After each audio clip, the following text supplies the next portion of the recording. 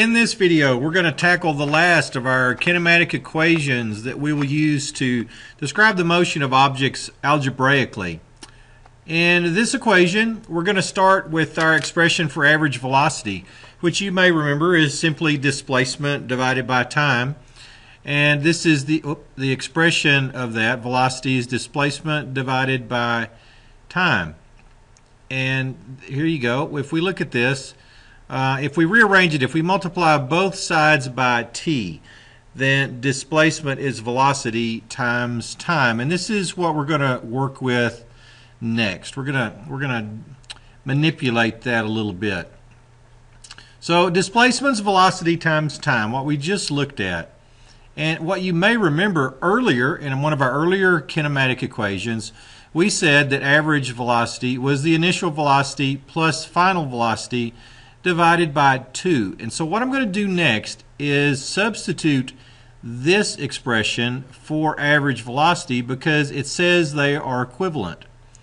So this is our next move from this one.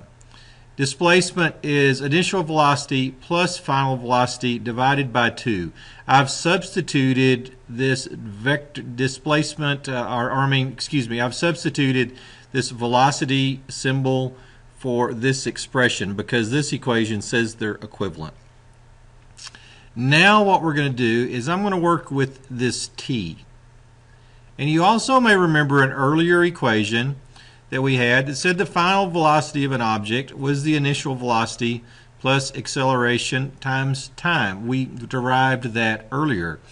And if we manipulate this equation to isolate t, so up here we've got to subtract both sides by vi, so that gives us final velocity minus initial velocity, and then we have to divide by a to isolate the t.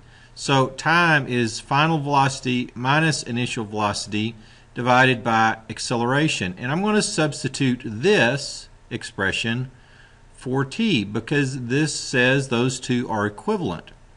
And when we do, we end up with this rather nasty looking little expression. So initial velocity plus final velocity divided by 2 was what we got up here from this average velocity equation we used earlier. And then this expression we just derived over here. So I'm going to take this to the next page and we're going to manipulate that a little further. So here we go, what we just got through having. Now what can we do with this? Well, we're multiplying, so I'm just going to multiply this expression together. And when we do that, it says displacement equals final velocity squared, because final velocity times final velocity gives us final velocity squared, minus initial velocity squared, because initial velocity times negative initial velocity will give us negative initial velocity squared, and divided by 2a. So now what I want to do is get 2a out of the denominator. So I'm going to multiply both sides by 2a. So that gives us 2ad. If I multiply 2a times d, I have 2ad equals the final velocity squared minus initial velocity squared. And we're almost there, folks. Now, if I add the initial velocity squared to both sides, I'll have initial velocity squared plus 2ad equals final velocity squared. And we're almost there. We're almost done. So the initial velocity squared plus 2ad equals the final velocity squared. Now all I'm going to do is rearrange this. So final velocity squared equals initial velocity squared plus 2ad. I simply put final velocity. I just changed sides, did a transformation here. So nothing's changed between those two except the order.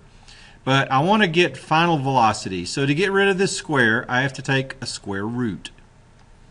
So the final velocity would be equal to the square root of the initial velocity squared plus 2ad. And there you have it, folks. There is the last of our kinematic equations. Final velocity equal to the square root of the initial velocity squared plus 2ad. And I hope this hasn't been painful. What some instructors do is just give you these equations.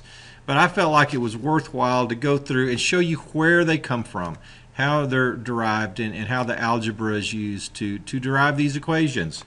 So there you have it. You have your 5 kinematic equations at this point, and we will begin using those to analyze the motion of objects algebraically.